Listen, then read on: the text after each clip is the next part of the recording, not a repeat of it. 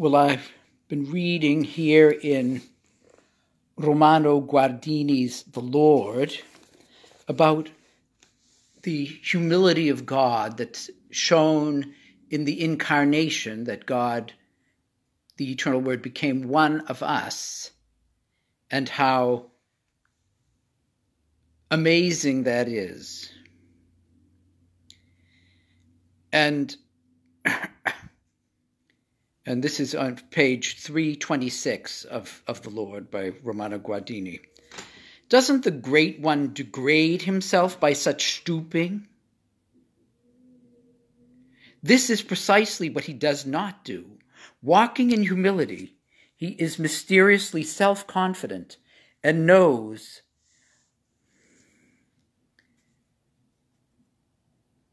that the more daringly he flings himself away, the more certainly he will find himself. Will his gesture be rewarded? Definitely. In his humble encounter with the little man, he learns to appreciate his intrinsic value. Not that he to whom he descends also has his worth, but that his very unimportance possesses a special costliness of its own.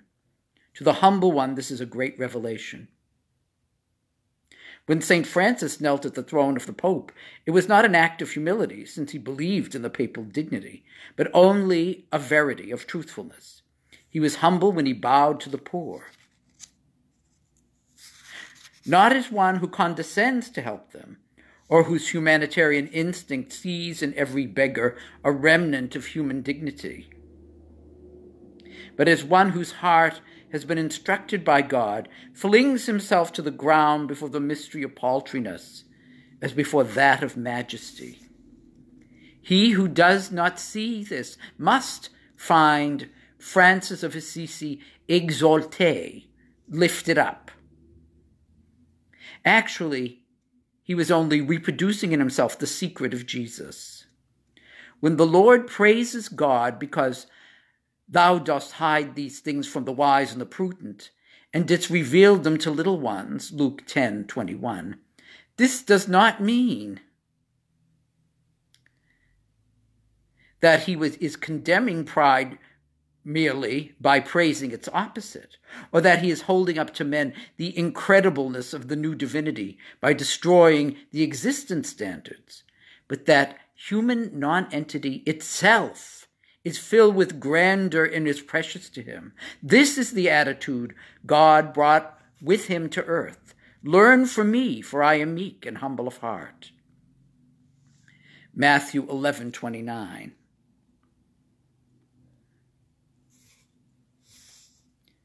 Before the Last Supper, he knelt before his disciples and washed their feet, not to debase himself, but to reveal to them the divine mystery of humility. John 13:4. There is no other possibility. God himself must be humble. In him, the eternal, omnipotent, all-glorious one must lie a readiness to prostrate himself before the infinite scrap of existence that we are in his eyes. Something in him must make him willing to assume the existence of an unknown human being from the village of Nazareth.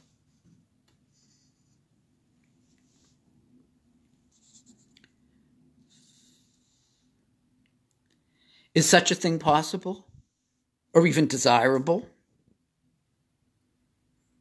Isn't it unseemly folly? God himself replies, no. Already in the Old Testament,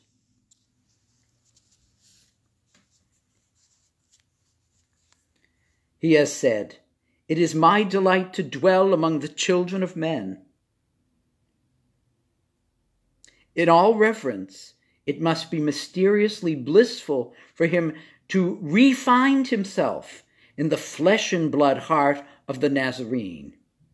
Here is a bliss, the sense of which outstrips all measure. This assuming the responsibility for, experiencing the fate of, such an abandoned and questioned human life. St. Paul touches on the same mystery when he says of Jesus, He, though he was by nature God, did not consider being equal to God a thing to be clung to, but emptied himself, taking the nature of a slave and being made like unto men. Therefore God also has exalted him and has bestowed upon him the name that is above every name. Philippians 2, 6-9. This, then, the humility of God, is stooping toward that which in his eyes hardly exists. Humility possible only because he is everything that exists. Herein lies his ultimate glory. Did not the Christ have to suffer these things before entering into his glory? From here, plumbless humility, he draws the splendor of that new creation of which Paul and John speak so profoundly and prophetically. This is what had to exist in addition to love, that Christian love might be. The love that sustained Jesus' life, and according to St. John, is God himself, is founded on such humility. God, then, is the humbly loving one. What a reversal of all existing values, also divine. In truth, this God destroys everything that man, in his pride of his revolt, constructs of his own inspiration. Here, ultimate temptation lifts its head, the impulse to say, I will not bend the knee to such a God. To an absolute being, to an all-inclusive glory, to a supreme idea, a sublime Olympian, yes. To a humble God, no. The Christian humility, which mirrors God's humility. It means, above all, that man is to accept his role, not creator, but creature, and of a humble God. Man is not a noble being, not a beautiful soul or exalted spirit, but a sinner, peccator. And as if this were not enough, sinner in the eyes of a humble judge. Here we have it, expression of profoundest revolt in the often heard words, God is not to my taste. Humility means the breaking of the satanic taste reaction and bowing deeply, not only before God's majesty, but even more deeply before his humility. Obeisance of all that is deemed great in the world before him, whom the world despised. It means that as a natural human being, conscious of health, beauty, strength, talent, intelligence, and culture, he admits to him, who from these familiar standards seems so questionable, Christ under the cross. To him who says of himself, but I am a worm and no man, the reproach of men and the outcast of the people. Psalm 21:7. This is the foundation and point of departure of Christian humility, never to be confused with the weakness of self-surrender or with ruse that purposely makes itself less than it is, still less with an inferiority complex. Humility and love are not virtues of degeneracy. They spring from that creative gesture of God which ignores all that is purely natural and are directed toward the new world in the process of creation.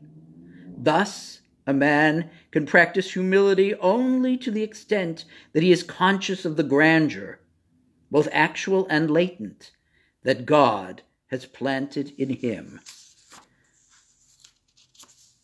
So that's pages 326 through 328 of Romano Guardini's The Lord, from in the 1954 printing of it. So there's that. Bye now.